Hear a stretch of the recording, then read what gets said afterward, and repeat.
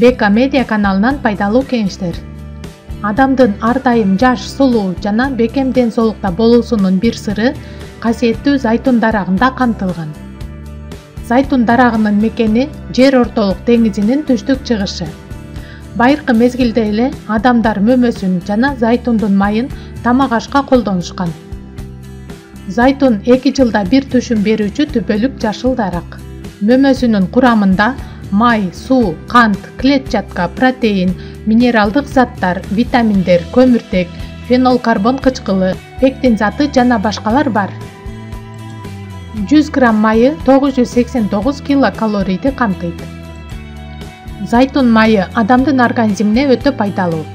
Соңку жылдарда жүргүзүлгөн илимий иликтөөлөр зайтундун бир эле тамак аш азыгы гана болбостон ден соолукка да өзгөчө пайдалуу жактарын далилдеп чыгышкан. Албетте, зайтундун майы гана эмес, анын өзү дагы маанилүү азык болуп эсептелет. Зайтун майы тамак сиңирүү системасына оң таасир этет. Бул майды үзгүлтүксүз колдонуу менен жүрөк кан тамыр ооруларынын алдын алууга болот жана ал тамырларды чыңдап ийкемдүү кылат. Зайтун майы канда айланып жүрүүчү зыяндуу холестериндин санын азайтып, пайдалуу холестериндин мөлчөмүн көбөйтөт.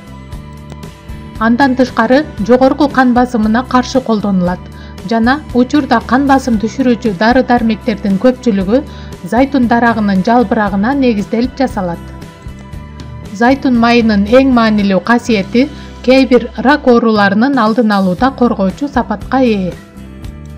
Мындан тышкары зайтун майы сөөк ткандарындагы кальцийге пайдалуу. Айрыкча зайтун майынын курамындагы Е, А, Д жана К витаминдери жаш балдардын, өспүрүмдөрдүн сөөктөрүнүн жакшы өсүшүнө жана бекем болушуна жардам берет. Зайтун майы клеткаларды жаңылоочу касиетке да ээ. Бетке түшө баштаган бырыштарды дарылоодо колдонулат жана жаштыгымды сактайм дегендерге табылгыс дары. Бул майдын курамы Е витаминине жана антиоксиданттарга өтө бай болгондуктан аны дары жана косметикалык каражат катары туура колдонгондо адамдын жүзүндөгү бырыштар жазылып, сыйдам, чың, чоюлчак, жаш болуп калат. Бул касиет беттин көп убакытка чейин жаш жана чоюлчак болушуна кам көрөт.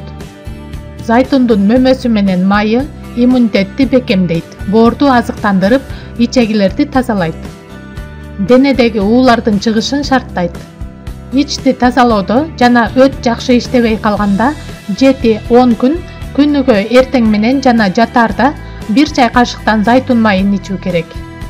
Диета кармагандар зайтунду салаттарга кошуп колдонсо жакшы жыйынтык берет.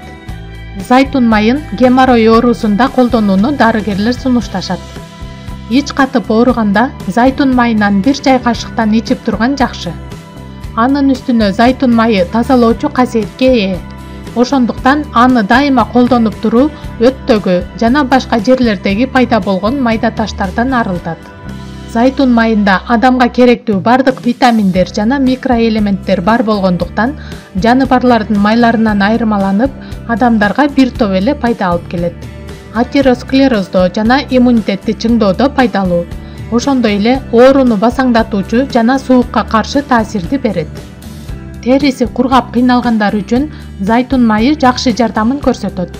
Анткени анын курамындагы кургак териге пайдалуу Е витамини нымдуулугун жоготуп жиберген клеткаларды азыктандырып, жумшартып, кургак териге пайдалуу керек азыктарды берип турат. Кургак терилер үчүн лосьон даярдоо.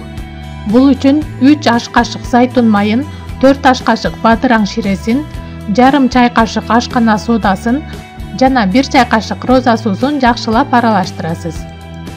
Даяр болгон кошулманы бетке сүйкөп, 1 мүнөттөн кийин жылуу суу менен жууп салыңыз. Мындай лосьонду 3 күндөн ашык сактоого болбойт. Анткени бадыраң ширеси тез бузулуп кетет. Көздүн алдындагы назик терини жакшыртып, андагы майда бырыштарды жазуу үчүн да зайтун майын колдонуңуз. Ал үчүн жылытылган майды көздүн айланасына сүйкөп, 30 мүнөттөй көзүңүздү жумуп жатыңыз. Мүмкүн болсо, бул ыкманы күндө кечкисин сүйкөп турган оң. Курамындагы Е витамининин аркасында Зайтун майы тери клеткаларынын кайрадан калыбына келүүсү үчүн жардам берет. Зайтун майы чачты нымдаштырып, аны жибектей жумшартып жылтыратат.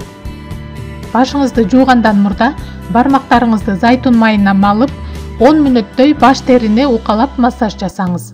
Андан кийин адаттагыдай жууп салыңыз. Чачтын көлөмүн көтөрүп жалтыраткыңыз келсе, 2 аш кашык зайтун майын, 1 жумуртка, 1 чай кашык алма уксусун же болбосо балды жакшылап аралаштырып, чачыңызга сүйкөйсүз. 10 мүнөттөн кийин жылуу суу менен чайкап коюңуз. Натыйжасына жакынкы аралыкта күбө боло аласыз. Зайтун майы көптөгөн крем, шампунь, душ үчүн гель, бальзам жана самындардын курамына кирет. Кургак жана сезимтал терини күтүүдө ролу чоң. Терини жумшартып, бырышты түшүрбөй кармап тура алат. Өзгөчө жазында жана күзүндө бетке күнүгө кечкисин зайтун майынан жука кылып сүйкөө зарыл. Анан 20 мүнөттөн соң ашканын арчып салуу кажет. Арадан убакыт өтүп, бет өңүнө чыгып калганда муну токтотсо болот. Денени да ушинтип күтсө жакшы. Безеткилерди көбөйтүп жибере тургандыктан майын майлуу беттерге шыбаганга болбойт. Майы укалоодо да көп колдонулат. Терини жумшартып азыктандырат. Остеохондроздон арылууга жардам берет. Зайтун майын кимдерге колдонууга болбойт? Зайтун майын жана мөмөсүн ашказан жарасы, боор, уйку бези, бөйрөк, өт жана өттүн таш оорусу барлар дарыгер менен кеңешип, анын уруксаты менен гана колдонсо болот. Анткени өз алдынча пайдаланганда оорулар курчуп кетиши мүмкүн. Жогоруда айтылгандардан сырткары окумуштуулар зайтун теринин, мээнин жана аялдардын эмчегинин рак оорусунун алдын ала тургандыгын айтышат. Адамдын ичи катып, заң таштары менен жабыркаганда чийки жумуртканын сарысын жана 3-4 чай кашык зайтун майын 1 стакан жылуу сууга кошуп аралаштырабыз. Бул тазалоочу каражат клизма үчүн колдонулат. Пайдалуу кеңештер, кызыктуу маалыматтар биздин каналда. Каналга катталып, биз менен бирге болуңуздар. Көңүл бурганыңыз үчүн чоң рахмат.